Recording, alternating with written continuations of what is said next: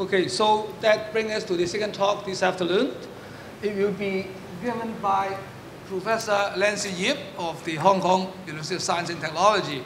And she's leading a team with individuals from the University of Hong Kong, the Chinese University of Hong Kong, as well as City University of Hong Kong. And she will tell us about stem cell strategy for nervous system disorders. Please. Good afternoon, everyone. Thanks for giving me this opportunity to share with you some of the highlights of our TRS project entitled Stem Cell Strategy for Nervous System Disorders. Well, I'm sure you agree with me that the human brain is the most amazing organ in our body. It has 100 billion neurons with 100 trillion connections.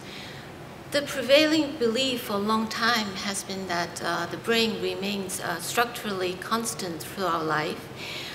The brain cannot form new neurons, and the recovery from traumatic injuries such as a stroke or spinal cord injury is impossible because supposedly no new neurons can be formed. So brain disorders represent a major health threat for us today, including neurodevelopmental disorders, neurodegenerative diseases. Since the understanding of brain disorders is still very limited, there's currently no cure nor effective treatments. The prevalence of brain disorders in an aging population is increasing substantially. It has been estimated that by 2050, the number of elderly, that is those about 60 years old, will constitute more than 20% of the total population. And since brain disorders affect mainly the elderly, it has been estimated that about 2 billion people will be affected globally. And again, as I mentioned earlier, brain disorders, currently there are very few effective treatments, so the economic impact is huge, estimated to be about $2 trillion per year. Now, it is an urgent task for us to come up with therapeutic treatments for brain disorders, and therefore it is now considered to be the top priority for many countries worldwide. One major hurdle in treating neurological diseases or in coming up with novel therapeutic treatments for these diseases is that we cannot use human brain tissues to study or to do drug testing. With the recent discoveries from the last decade, there seems to be hope along this path. So it has been reported that actually the human brain is capable of generating new neurons over one's entire lifetime. And secondly, there's the discovery of stem cells which are self-renewal and multipotent. Now, these stem cells can serve as very valuable research tools for us to model the human neurological diseases and also for use as drug screening. And there's a huge potential for therapeutic development. Now, with the observations that the new neural stem cells, when generated, they will form neurons, and then they will migrate to the specific site to be integrated. With these observations in mind, there can be two approaches for us to harness this regenerative capacity that has been reported. The first one is to transplant the neural stem cells or neurons into our brain. And the second approach is to activate endogenous neural stem cells or neurons. Now, however, the brain circuit is highly accurate and robust. And therefore, before we can implement any of these approaches, there is much for us to learn about neurogenesis. And the challenges faced include the following. The first, the stem cells, they have to differentiate into appropriate neural cells, and they have to migrate to the appropriate site of damage in the host brain. And they also have to integrate accurately with adjacent cells and exhibit the correct functionality. So these are some of the challenges that we must overcome before we can consider implementing any of those strategies. It is therefore essential for us to elucidate the regulatory pathways underlying neurogenesis and differentiation of stem cells. With this rationale in mind, we therefore started this project on stem cell strategy for nervous system disorders. What we aim to do is to elucidate key signaling pathways that are associated with neurodevelopment and neurological disorders. And we use two model systems. One is neurostem cell platform, and the other is mouse model. And by understanding the pathways that underlie the neurodevelopmental process and neurological disorders, we aim to identify molecular targets which would reveal the pathological mechanisms, and that would allow us to pursue drug development efforts. So, in a nutshell, our program actually encompasses both basic research and drug discovery.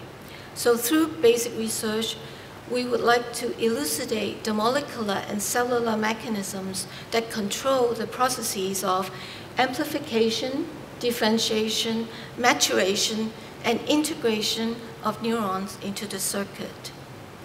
And we establish different model systems or platforms in order for us to perform drug screening following the identification of molecular target.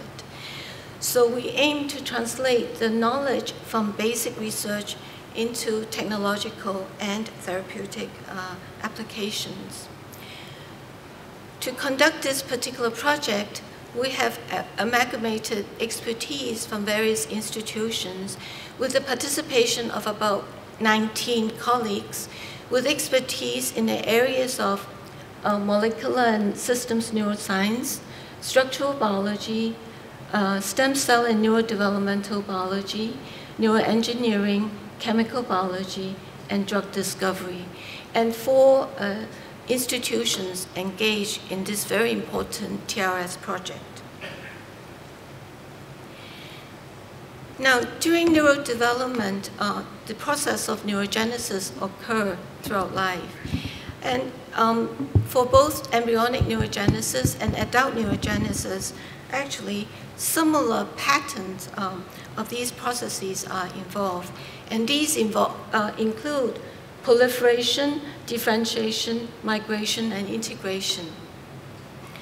And I like to highlight that every single process is actually controlled with a very precise signaling pathways involved. If there are any dysfunctions in these signaling pathways, it will lead to dysregulation of neurogenesis, resulting in psychiatric disorders, mood disorders, learning and memory deficits. So alteration of embryonic neurogenesis can lead to various neurodevelopmental disorders. It can result in a smaller brain, so-called microcephaly, or bigger brain, so-called macrocephaly.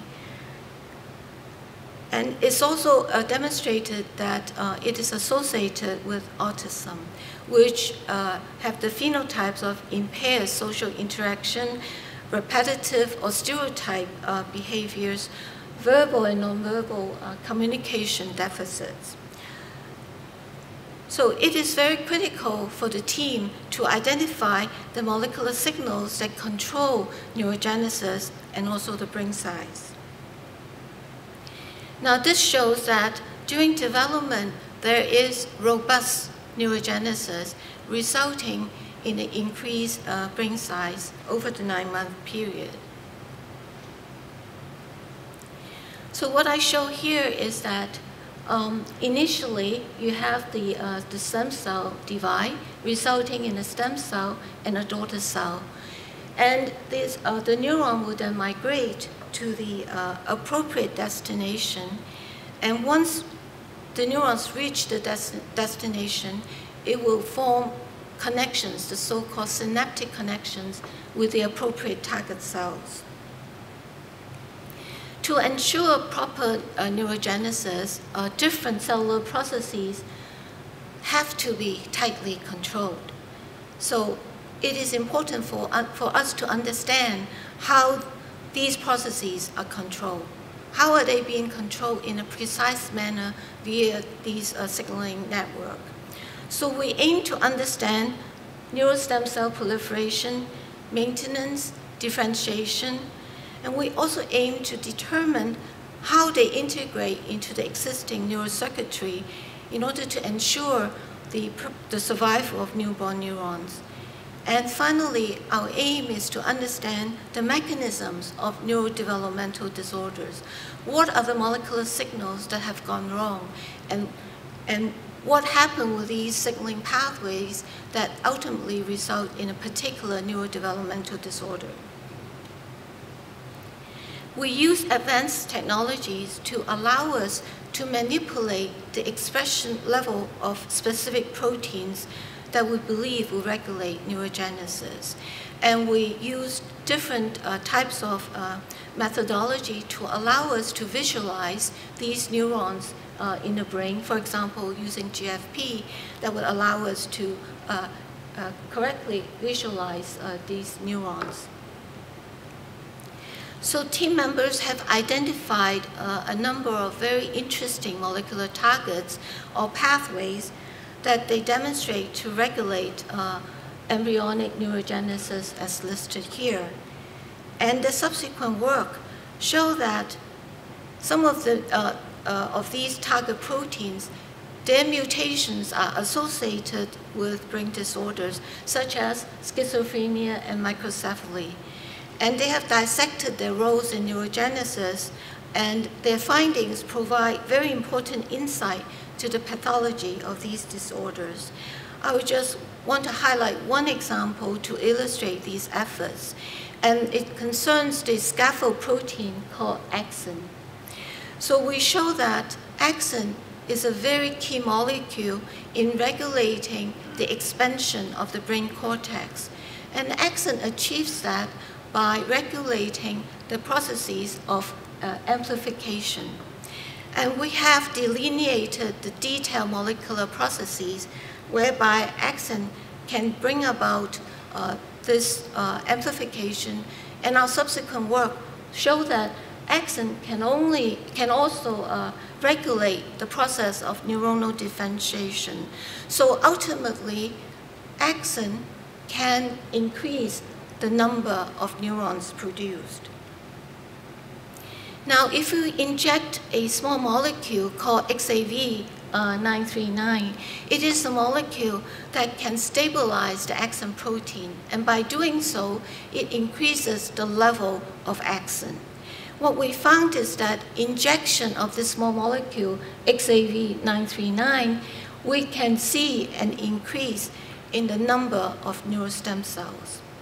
So these newborn cells, we can label them at E15 and analyze them at E18. We also found that the injection of XAV939 resulting in a high level of axin can lead to enlarged mouse brain. So I show the data here that the brain of XAV-injected mouse is much larger than the control brain, and this analysis was done at postnatal day 60. And when we measure the brain size and also the brain weight, we can see a significant increase over control. So this shows that XAV939 injection can result in a significant increase in brain size and brain weight. Now, what happened to the behavioral phenotype? So again, we injected XAV, and we compare uninjected control with XAV939 injected mouse. You can see the difference very clearly. In the XAV939 injected mouse, they exhibit the typical autism-like behavior, which also includes compulsive and repetitive behaviors. And we use different tests in order for us to draw that kind of conclusions. So what we have shown, therefore, is that if we inject XAV939, we increase the level of axon, you have increased level of neurogenesis, it would result in autistic behavior in the mice. So we believe our findings has a lot of significance. First, we have now successfully generated a mouse model with excessive excitatory neurons in a neocortex for autism studies. We have also identified axon-associated pathways as drug targets for neurological disorders. And so with that kind of findings, we believe that we have a good handle on identifying the critical players that regulate embryonic neurogenesis and adult neurogenesis. And these two processes actually share very similar signaling pathways. In addition to understanding what are the signaling processes that can regulate neurogenesis intrinsically, we are also interested in understanding how external factors, how external manipulations can regulate the process of neurogenesis. So we set up a model whereby we look at the influence of running on neurogenesis. So as you can see in this particular diagram, the red dots indicates the newborn neurons. The neural stem cells, and then the green color cells, they represent immature neurons. So with running, you can see that there is a substantial increase of these cells compared to without running. So it shows that these physical exercise can actually increase the generation of neurons in the brain. There are, of course, other factors that can enhance, for example, social, cognitive, and motor stimulations. And it has been reported that these manipulations can increase the generation of neurons in the brain as well. Now, when the process of neurogenesis is dysregulated, it can result in pathological phenotype. An example I put down here is depression. So it has been reported that the stress can increase the level of neurogenesis in the adult hippocampus. And exercise can actually exert the opposite effect. So adult neurogenesis is critical for the therapeutic effects of antidepressants. And this particular disorder is very important because it affects about 7% of the world's population. Now we further study how XAV939 can affect neurogenesis in the adult mouse. So here what you see is that if we deliver XAV939 using osmotic pump, and then we analyze the number of new neural stem cells, you can clearly see that XAV can enhance the number of neural stem cells as shown in this quantitation here. Now when we look at the behavioral phenotype, we use different models for the adult mice. So we use very standardized tests such as novelty suppressed feeding or the force wind test. So these kind of tests can allow us to assess whether XAV939 can alleviate the depression-related behavior. So without going through the details, I just want to emphasize that if we measure the latency time for the mouse to get to the food palate, it will measure the extent of the depression-related behavior. And we found that XAV939 can reduce the latency in both the novelty suppressed feeding test and also in the force wind test. So we are convinced that XAV939 is a very promising small molecule that can regulate neurogenesis and therefore is a promising candidate for neuronal disorders such as depression.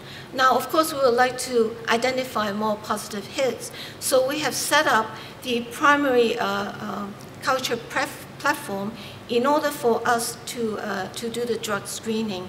And these are what the cells look like with our cell platform, neurostem cell platform. And we can perform analysis and a quantitation protocol with ease. And we can then, therefore, identify small molecules that can increase neurostem cell proliferation or enhance the process of neural differentiation. We can also use the high-throughput cellular imaging and data analysis in order for us to evaluate if the small molecules can amplify the neural stem cells or the neuronal precursor cells. So this is just one example of the screening efforts that we have done. And so this compound, 47X7, exhibits the ability to increase the proliferation of adult neuroprogenitor cells. Now, we also assess the functional outcome and using a battery of behavioral tests, because we know that if we regulate adult neurogenesis, it can also impact on the affective state and also the memory. And the number of behavioral tests that we have established over the years allow us to evaluate if the small molecule can have a beneficial effect in all these experimental paradigms. So far I have shown you our efforts, or rather highlights of our efforts in doing basic research in identifying key molecules that can regulate neurogenesis. And with that knowledge, we can perform drug screening using the cell platform that we have set up. And these screening can be, for example, target-based screening or phenotypic screening. And with that finding, we can move on to do translational research and see which of the positive hits that we have identified can actually be further pursued for drug development. Now, I have shared with you earlier that after the newborn neurons migrate to the target site, it has to form connection with the right targets. And this is important to ensure proper brain functions. So the brain cells communicate a very specialized compartment called the synapse. And they communicate with each other at this very specialized compartment, mediating the information flow from one brain cell to another. And the modulation of synaptic strength is believed to be the molecular and cellular basis of learning and memory. Synaptic loss or dysfunction can lead to various brain disorders, such as Alzheimer's disease. And as you're all very familiar with this disease, it's associated with memory loss, faulty reasoning, and also impaired locomotion ability. And the hallmarks of this particular disease includes amyloid plaques and also neurofibrillary tangles. Now, for those aged over 80 or 85, about 50% of these individuals are likely to have this particular disease.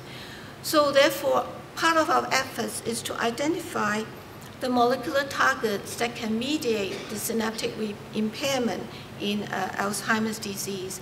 And we were able to identify one cellular target, the so-called EphA4 or FA4. We found that when this particular target is abnormally activated, it can suppress neuronal communication, and it can also impair learning and memory. And this cell surface target can be abnormally activated by amyloid beta, which is believed to be a synaptotoxic agent for Alzheimer's disease. So with this finding, we were therefore interested to identify small molecules that can regulate the activity of this cell surface receptor. So in collaboration with team members, we undertook molecular docking-based virtual screening and identify small molecules that have the ability to inhibit this receptor FA4. We then went on to elucidate the mechanism of actions and evaluate the efficacy in animal models, for example, looking at the memory performance. So one of the small molecules that we have identified is called rincofilin. And as I mentioned earlier, we identify it using the molecular docking approach. And the source that we have screened is a traditional Chinese medicine library. We found that this small molecule actually acts in complex with the ligand binding domain of the receptor that I mentioned earlier, FA4. We perform behavioral tests to try and understand if this small molecule, when administered to the mouse, can exhibit beneficial effect in terms of learning and memory. And so this is the so-called Morris-Walker maze test that I think many of you in the audience are quite familiar with. So there's a hidden platform here, and the mouse is trained to identify the location of the hidden platform. And then after the mouse is trained, we remove the hidden platform and trace the swimming path of the mouse. And we found that actually, if the mouse has good memory, it would spend most of the time swimming in this quadrant that used to have the hidden platform. So we quantitate the percent time of the mouse spent swimming in this particular quadrant. So for a wild-type normal mouse, it would spend more than 30% time in that quadrant because the mouse remember that's where the hidden platform is. Now, with the Alzheimer's disease mouse model, APP-PS1 mouse, the memory is impaired, and so the mouse will spend only about 20% time in that particular quadrant. After the mouse was orally administered with the small molecule rincofilin, we found that there's an increase in the percent time of the mouse spent swimming in the quadrant. So this is an indication that indeed rincofilin administration to the mouse can improve the learning and memory performance. We also looked at the impact of rincofilin on some pathological hallmark of the APP-PS1 mouse, such as the amyloid plaque deposition. And we found that indeed, with rincofilin administration, there's reduction of the amyloid plaque deposits in the brain. So all these findings are very, very encouraging because rincofilin can improve the communication between brain cells, and it can also enhance the learning and memory process. So we know that synaptic loss, neuronal loss, it can lead to brain dysfunctions. Damage to the neurons or loss of neurons can result in dysfunctions that are associated with brain disorders. So we believe that if we can replace or replace the lost neurons or the damaged neurons, we will be in a good position to help with the recovery process. So promoting neuronal regeneration through advanced biotechnology or through the kind of manipulations that I share with you today, we think that these are potential therapeutic interventions that we can pursue in order to allow us to repair or replace these damaged brain tissues. We have identified compounds in our program that can enhance neurogenesis. We have identified compounds that are very specific against molecular targets, whether it is it has to do with amplification or differentiation of neurons, or helping the neurons to form synaptic connections with the right target cells. So moving forward, we would like to use the human-induced pluripotent stem cells, human iPSCs, to study neurological diseases.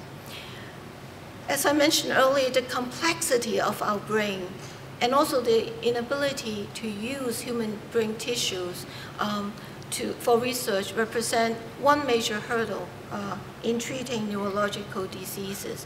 So to us, human iPSCs provide an unlimited source of human cells for our studies. We have established cell lines directly from patients, and we have differentiated them into different unique brain cell types. And therefore, in so doing, we are actually establishing models of neurological diseases in a dish.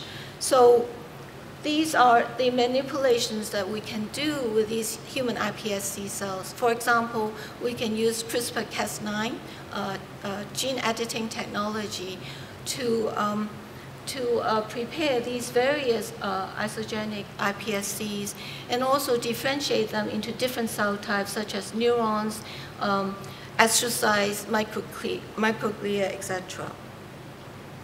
So again, moving forward, one of our goals is to characterize the risk factors associated with Alzheimer's disease. We have conducted a genome-wide association study focusing on Chinese Alzheimer's disease patients. And with these genetic variants that we have identified, we can then use the human iPSC platform in order to allow us to look at the consequences of these mutations, which are associated with a high risk of getting the disease. And we will be able to understand the pathways, the molecular mechanisms that underlie the disease. And that will also allow us to perform drug screening using the human iPSC platforms. So for this TRS project, we have laid the foundation for the development of neurostem cell-based regenerative treatments for neurological disorders. Through basic research, we have identified and characterized key signaling pathways that regulate the proliferation, differentiation of neuroprogenitor cells. We have identified those pathways that are key for regulating the integration of these newborn neurons into the neuronal circuit. We have also conducted translational research using both cell-based models and animal models in order to look at the therapeutic potential of modulating the selected signaling pathways and identify small molecules that possess neurogenic activities. And we have published a number of papers in esteemed journals, a number of patents, and also train a large number of students through this TRS project, foster interdisciplinary and interinstitutional collaborations, and enhance stem cell research in Hong Kong. So in terms of impact, we believe that our program is addressing a very important area of biomedical research. We use new approaches, advanced technology to achieve our goals. And we also provided local training opportunities and enhanced Hong Kong's leading position in neuroscience and also neurostem cell research. Thank you very much. Thank you, Professor Yip. Please remain on stage. We will now invite Professor Chen again to come forward to host the Q&A section with Professor Yip, please. Maybe I can invite my team members to come too. Can you just come in case they have questions that you can help to ask? So thank you, Professor Yip, for giving us a very comprehensive account of the achievement of your project. So the talk's now open to the floor. Thank you very much, Anzi, for a very comprehensive overview of the achievement in this study. I'm particularly intrigued by your compound, XAV939, where you actually demonstrated increased neurogenesis, and then the brain gets larger. Did you actually analyze what type of neurons does this compound work on? or when it increases neurogenesis, are these glutamatergic neurons or GABAergic neurons that got specially sort of stimulated? Is there any data? Right. So I believe our analysis was on glutamatergic neurons. XAV can actually shift the balance between excitatory and inhibitory neurons. Right. Is that effect due to axin? Meaning, would axin? Yes, yes, okay. yes. So, because XAV, the main mechanism is really to stabilize axin. It's a tankinase inhibitor, so it can stabilize axin because it prevents the degradation. So when you have enhanced level of axin, axin can exhibit the effect both in the cytosol and also in the nucleus. But what I mean is, then the neurogenesis that gets stimulated is only confined to glutamatergic phenotype. Well, axin. I think, huh? Axin. Yeah. Is so it only I don't know if generate the glutamatergic phenotype? I think it's mainly due to the experimental paradigm we do, because actually we inject the small molecule into the embryonic cerebral cortex at the embryonic stage, at which the time is for the generation of the excitative neurons. So it's mainly the approach that we use. So with the increase of excitative neurons, and then we show that it will cause the imbalance of the excitatory and inhibitory in the cerebral cortex. Right. Then you have another small molecule, which is quite interesting, 4787. Does it have similar effect as? It's a different type of small molecule. So for that particular one, we actually have not looked at the detailed mechanism yet. So for that one, we did a general screen. So it was not a target screen, it's a phenotypic screen. So we set up the neural stem cell platform, and then we did the phenotypic screening, and that particular compound turned out to increase the proliferation of the progenitor cells. So we have not looked at the detailed mechanism. For XAV939 is a target-based mechanism. We know that it acts on axin. But for the compound 4737 is a phenotypic screen. So right. Yeah. Okay. Thank you. So maybe I'll follow up with his question. Now, for the molecule EPX4A. A4. A4, you mentioned that it is orally administered, and then it affects neural communication. Neural communication, right? So the small molecule is called rincophilin, and it acts on the receptor called EPHA4.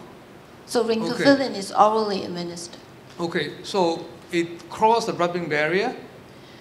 We believe it does, because we did some analysis looking at the level in the brain, and we were able to detect it. Yeah. And but it's it's not a very low metabolized. level. It's not metabolized. It can be metabolized. So when we look at the level in the brain, the exact rincophilin level is not very high, and we believe that it could be. To metabolize, that is. Yeah, definitely. Yeah. Thank you. But maybe it's enough to elicit the effect even at low level. Right. Thank you. So, Nancy, thank you for your inspiring talk. So, from your experiments, it seems that if there is decreased neurogenesis is bad for behavior, but the increase No. Increase is bad too. Increase, like so increase is also bad. Yes. So do you think the brain is so well optimized now so that we cannot do anything to improve? So is there any way in your experiment to improve the behavior? So probably putting less time in finding the best way. So is there any evidence that any treatment can make us smarter than now? If you run, it can make you better. No, it really, I mean, physical exercise can definitely stimulate neurogenesis. That has been demonstrated. So the point I try to make is that it's very well, it's precisely controlled, right? So if it is too much, it is bad. If it is too little, it is bad. So it has to be balanced.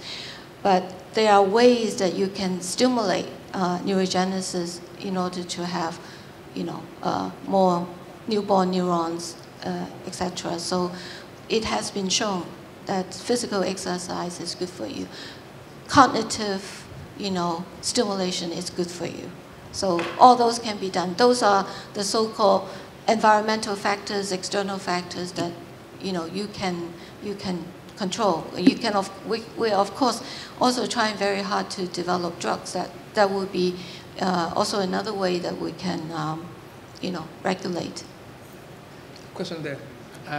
Yeah, I'm intrigued, about your lecture also, but I'm, almost 50%, Alzheimer's now. So use that, running or exercising would do something of that, and what is the mechanism, or can you also use that as a testing for your drug? What's the question? Exercise. I think the question is, what is the mechanism of running enhancing neurogenesis, right? Yeah. Is that your question? Yeah, I think that's the question. It is, it has been reported really, if you exercise, it can stimulate neurogenesis, you will have more newborn neurons, because in the adult stage, the part of the brain region that has the capacity to generate new neurons is the dentate gyrus of the hippocampus. So it is possible, right, to have newborn neurons continuously throughout life. It's not just, during development, not just over, but throughout life you can have newborn neurons. So it really doesn't matter, what age it is. The capacity is there. So we would like to harness that regenerative, power throughout life. So the advice, Joseph, is keep on running. So there's a question in the back. Just to follow up the same discussion of Nancy, as an orthopedic surgeon, I'm very much for the physical exercise, and of course the biophysical stimulation, because lots of work are done on the osteocytes, which have all these extensive dendrites.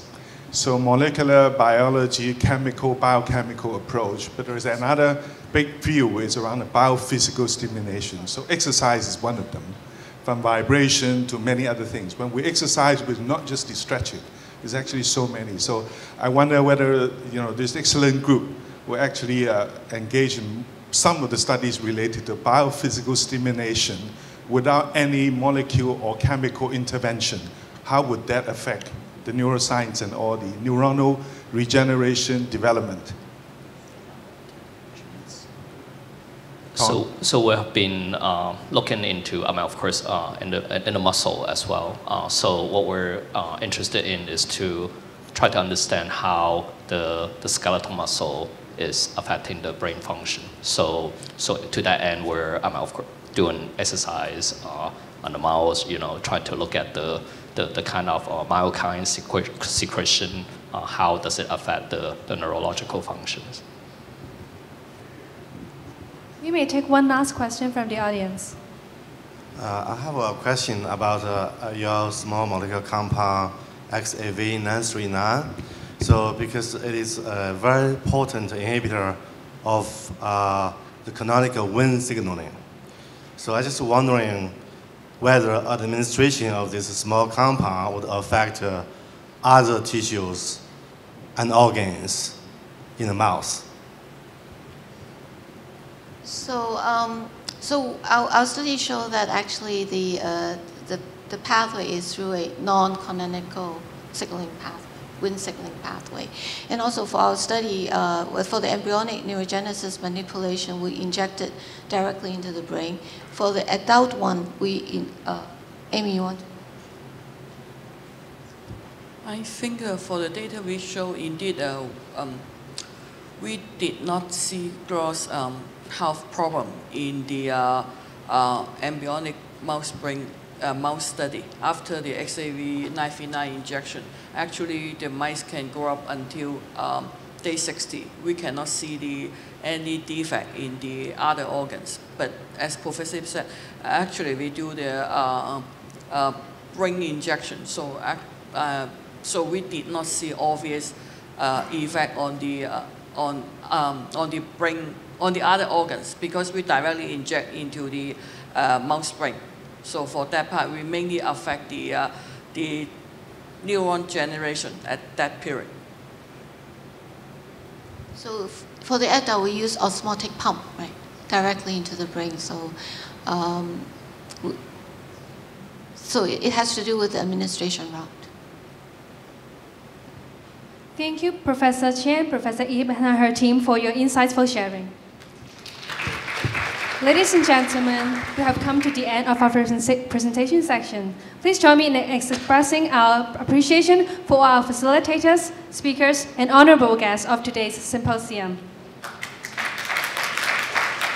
Now, please proceed to the foyer area for light refreshments and learn more about the groundbreaking discoveries of each project from the poster and demonstration of their work. Thank you all for coming. Goodbye.